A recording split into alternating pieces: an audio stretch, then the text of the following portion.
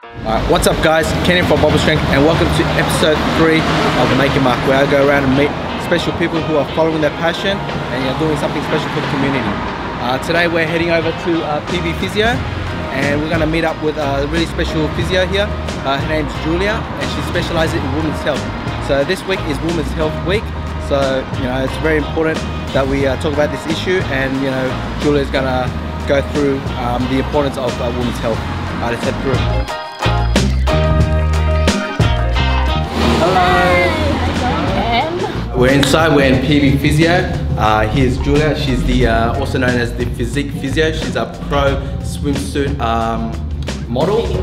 She specialises in women's health, and because it's Women's Health Week, we're going to do some special content around women's health, and she's going to talk about all the ins and outs about the downsides. Yep. Alright guys, so now we're in a private room because we're going to talk about some sensitive topics. For the dudes out there, definitely stay for this because I've already just spoke with Julia and I've learned so much already, and we're going to talk about all the women's health stuff. And Julia, introduce yourself. Yeah. Hi guys, so my name is Julia. I'm a women's health physiotherapist and musculoskeletal physiotherapist. I started off as a personal trainer, teaching classes. This area actually was something that I didn't know anything about. Even throughout uni, doing Masters of Physio, I still probably had maybe like 2 lectures about women's health, and I still had no idea until I started treating. So first year into physiotherapy, into musculoskeletal physio, I was treating a lot of mothers in Bankstown area, and they were coming in with a lot of lower back pain. Hip pain, lower back pain, and I was trying to figure out like how I can get them to exercise. Like I tried so many different ways, and there was one woman in particular who I really wanted to help her, right? And I was like, you have kids, like you take them swimming every Saturday, why don't you go swim as well, with them? And she was like, you know what, Julia, I can't. And I'm like, why not? And she's, I thought it was because she didn't know how to swim, right? But it was actually because she was like, every time I go to the pool, I actually pee myself. And I was like, what? Is this something? So yeah, at the time, I went to my supervisor and I'm like, this is what the lady said. And she's like, yeah, it happens. It's actually very common. And I was still doing personal training at that time. Yeah. Too, and I was teaching classes, all the HIIT classes, making them do burpees and star jumps. And there was another lady who was like, no, I can't do that. And I'm like, okay, this is, and she kind of pointed down here. And that's when I looked into it, and then I started actually doing further courses, more research into it, and then I started my first women's health course, and that's kind of how it started. Yeah. So why are you so passionate about women's health? Yeah. Overall, you want to be a specialist in? Because I definitely see that it's been missed. So, I mean, considering I did my Cert 3, Cert 4, I did my group exercise course, I did Bachelor of Health Science and Masters of Physiotherapy, and I still, first year out, I had no idea, And so I feel like it's something that I know now, it's something that I've really delved into, so I feel like it's my it's onus on me now to actually do something about it. A massive thing also is that I love powerlifting. And I'm getting into weightlifting now. You're going to teach me the ways. He's the master of it. Machine. Alright, initially I was like, okay, it happens to older women. It happens when you've had kids. But then now I'm like, okay, it's actually happening to 18-year-olds. It's happening to younger. What, young girls are just. Yes, younger girls, athletes particularly, will experience incontinence as well. And the thing is, I've just seen how much it impacts them, emotionally. As soon as they start to experience it, they'll stop training. What causes it? And that's exercise. Who can they really turn to for this type of stuff? There's actually so much more information now. We're all really lucky because of social media, because it's definitely talked about a lot more. So what if my wife or girlfriend is suffering from this? What can I do as a guy to help out? Really, so as a partner, but also as coaches and PTs, as male coaches and PTs, I think number 1 is listening to what they have to say if they do bring it up. Number 2 is being not feeling awkward about it yourself, and knowing that it is actually a common issue. There's nothing wrong with them, but then going about it together, finding ways to actually improve it and help in the process of it, because it's actually really like emotionally like difficult for women to deal with that too. All right, so what are some of the tools, or what's the sort of tests that you do with the ladies that come through, and how you diagnose of what they've got down there? I think we might like even start off with what the anatomy of it, just really briefly. So this is our pelvis here. So our pelvis actually does sit slightly in a bit of an anterior pelvic tilt, okay? We have our pubic bone here at the front. So if you've got it too. So if you feel right there, it's that hard bone there. You have your sacrum, so lower back sacrum, and coccyx at the bottom. And if we look underneath, we have the clitoris here at the top. We have the urethra, where it attaches to the bladder, where we urinate from. We have the vagina, which attaches to the uterus.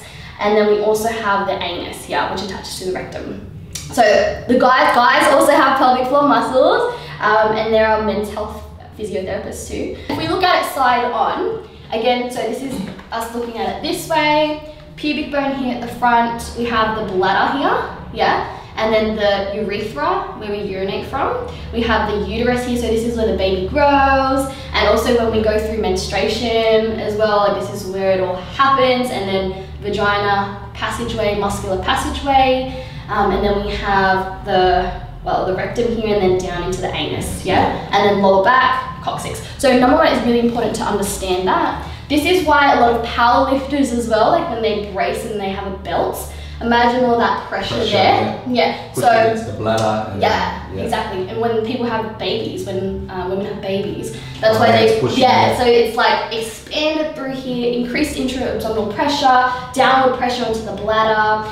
Also, another reason why it's very important to see like dietitians, like a good dietitian, because if there's issues of the stomach, the intestine, and there's inflammation, whatever that brings less, like reduces the space or irritates that area, that can cause pelvic floor issues too. So diet's very important. It is. It is very. So pelvic floor muscles attach from the front of the pubic bone to the back of the coccyx, and then it attaches from our our sit bones, so like our ischial bones, side to side,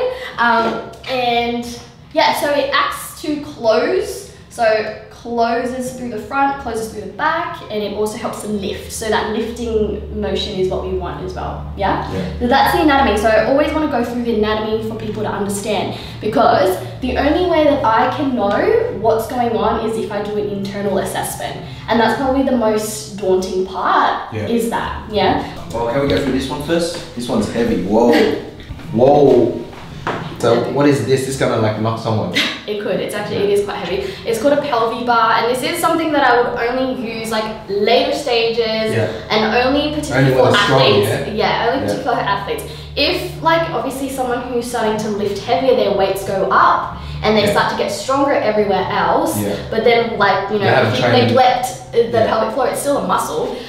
So it depends. It's not something that I commonly use, but it's something that some of my athletes have used, like lifters have used, It depends on the kind of... It's pretty big. It is. So it starts off from the bigger side, you start off from lying down, and then you gradually build your way up and down, because it's harder to hold at the bottom. Damn. We also have another one that we use, and I use this more for people endurance-wise. So this one? So these are endurance. So some women who struggle like to hold their pelvic floor. So for example, they're trying to find a toilet and they can't find it for ages, and then they lose. It's more like similar as a runner. Like a runner, we will work with endurance. How long you hold? So, and a lot of mums find it really hard to just lie down and do it. So firstly, motor patterning is number one. I have to make sure they can do it first. But then as a progression, these are called the aqua cones. They're cones. And so if you open it up, it has this little thing here, and it's like 5 grams, 5 grams and up. That's 20 grams. Do the ladies feel happy when they do a PB? Or they keep adding weight? Like, they do, because you know what? A lot of especially postnatally, when they come in, they actually can't. A lot of them can't connect with their pelvic floor because there's been tearing, a bit of damage as well, and so the fact that they are able to progress, it's really just like gym, exactly like that, So yeah, that's something that helps to track objectively as well that they're improving. Yeah. The other thing, so in terms of that's like more strengthening, there are so many other things that we use as well. In terms of assessment, firstly, the most like kind of accurate is like how I feel inside. Even though the pelvic floor muscles, people think it's one, there's actually so many, we can see here. There's different muscles that attach from there. So it's not just one muscle. These are all the pelvic floor muscles. So for me, like I have to see one side might be tighter than the other side. And that can also correlate to hip issues too. This is called the Peritron.